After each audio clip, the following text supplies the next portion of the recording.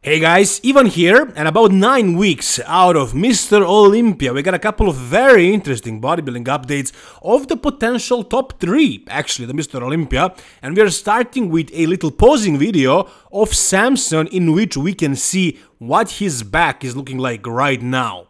Now, if you're talking about Samson potentially winning the Mr. Olympia, what would be his flaws? It would be, I guess, his back and his overall conditioning, but particularly conditioning of his lower body from behind, so glutes and hamstrings. I don't know how much will that be improved, but it seems like his back is going to be better. Now here you can see his posing routine from the Arnold Classic where he won, and as you can see he was in good condition overall. I mean, look at those freaking legs. They were super round and like very conditioned, very dry, very hard, detailed, the separation was deep. His legs were really conditioned from the front. I would say he was overall in a pretty good condition. For some reason he just doesn't have those deep separations in his glutes, but everywhere else he was in decent condition. Could he be sharper? Sure. Would it work in his favor at this point? Probably not. Also hamstrings, pretty detailed, right? He has good hamstrings.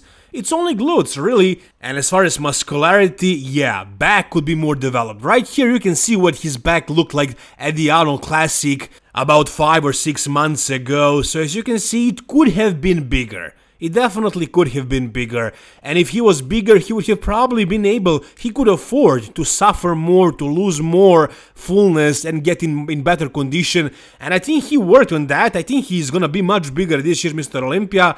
And I think his back does look better. I think it does look thicker. It does look improved. Is it gonna be the best back on that stage in that top 4? Probably not. But is it gonna be like a horrible big weakness of Samson Dauda?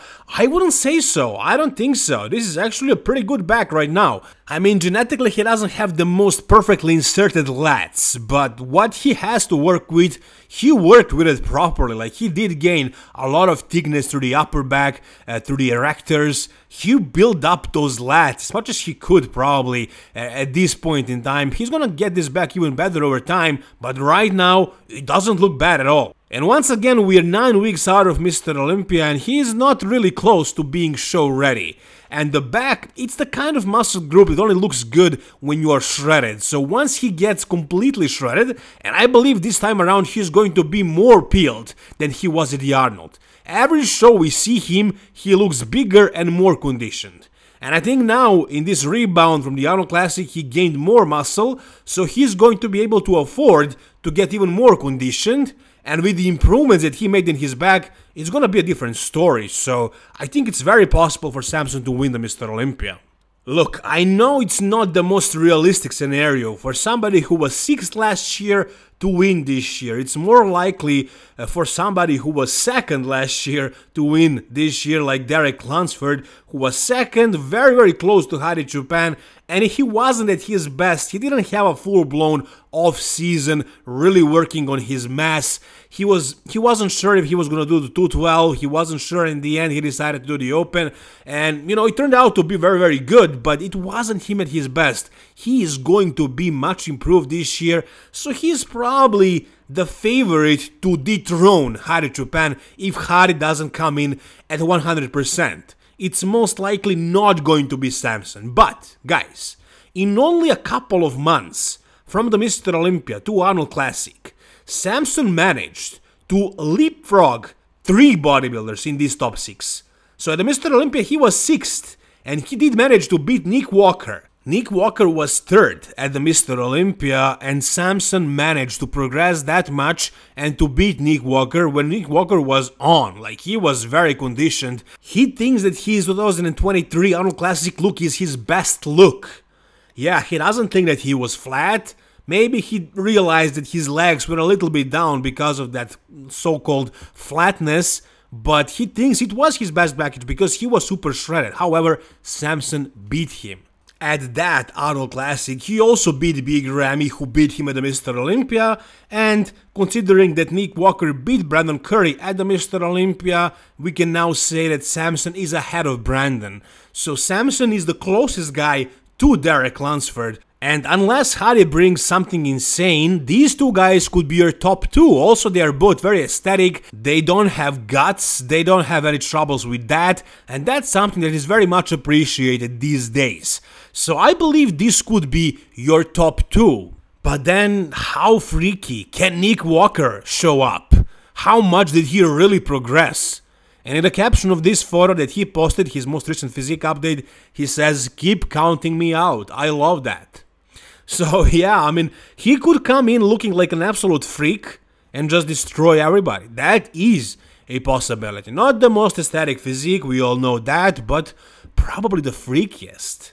And he said in a recent podcast with Jay Cutler that he was 285 at that point with better conditioning than it was last year when he was 273, something like that.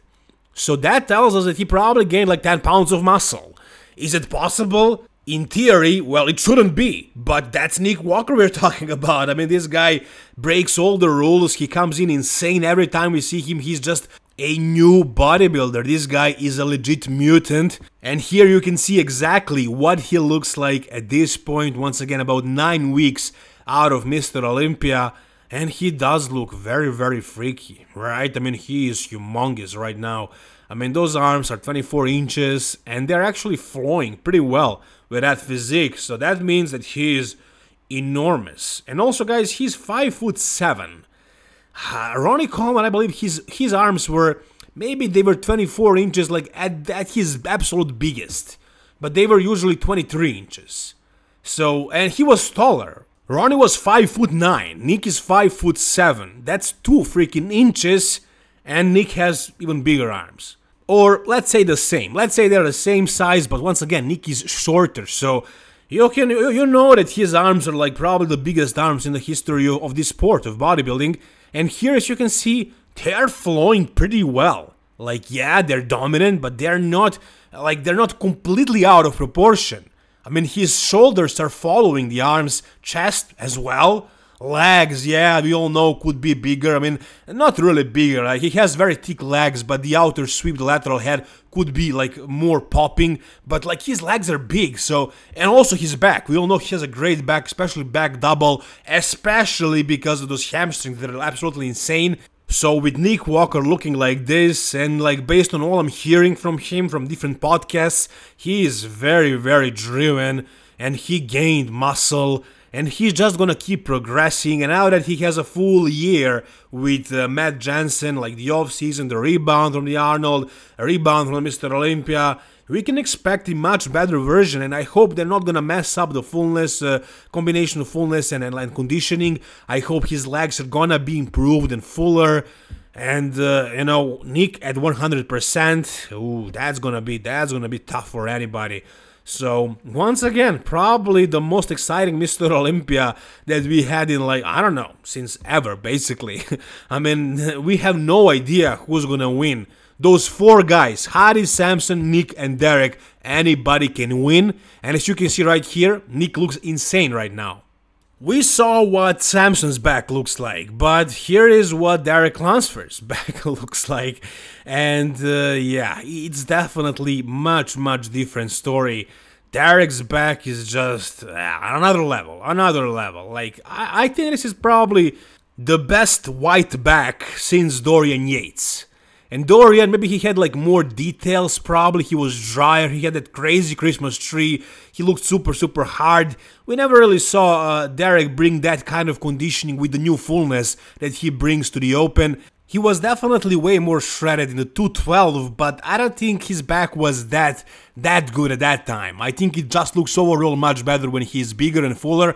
I think he made progress, and the fact that he didn't have to make the weight for 212, he was just bigger, and it looks better. And I think with time, as he gains more maturity, it's gonna get as hard probably as Dorian Yates. I hope so, but Dorian, he never had this waist to shoulder ratio, he never had this crazy, insane silhouette. I mean, look at how small his waist is, and then the way his legs are popping and the way his shoulders, his lats are popping as well.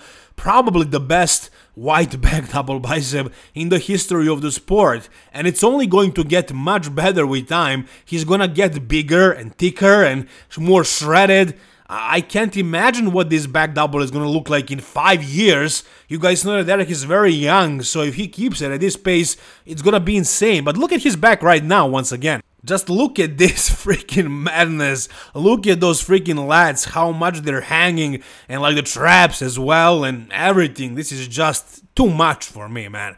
This is just, I can't comprehend this. I can't grasp how big this back really is. I mean, look at this. He can do whatever the hell he wants. He can pose whichever way he wants. I mean, when you have lats this big, it can't look bad. Look at this. This is insane. This is incredible.